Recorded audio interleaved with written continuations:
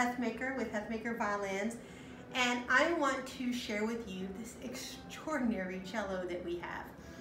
This cello is made by Giorgio Grisales. Now, Giorgio is a master maker in Cremona, Italy.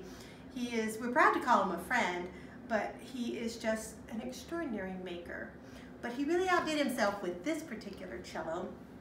He made this, I believe he actually made it in 2014. But what he did was he created an exact replica of a Ferdinand Garamberti cello from Milan. That particular cello was made in 1968.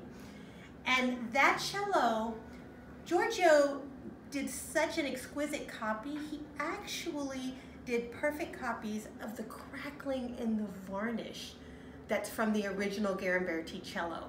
And I have no idea if that will show up on a camera or not, but it's so interesting because you would come in and you'd go, oh, it's supposed to be a new cello, but it's got this old crackle on it. Yes, that was done purposefully, and it's a level of artistry that frankly, we don't see that often.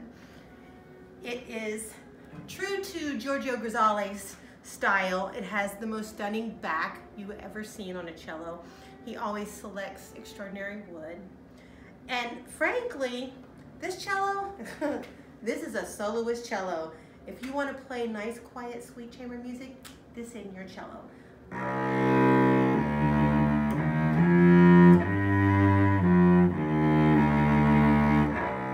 have no idea if you can hear the depth and the richness, but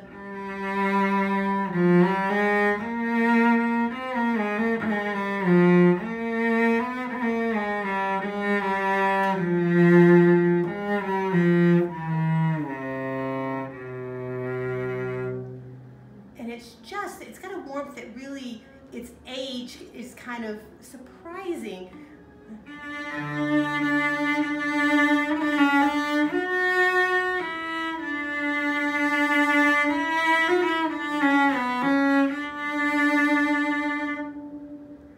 Giorgio himself put on F upright C, A and D string, and a spiral chord G and C. I thought that was an interesting pairing.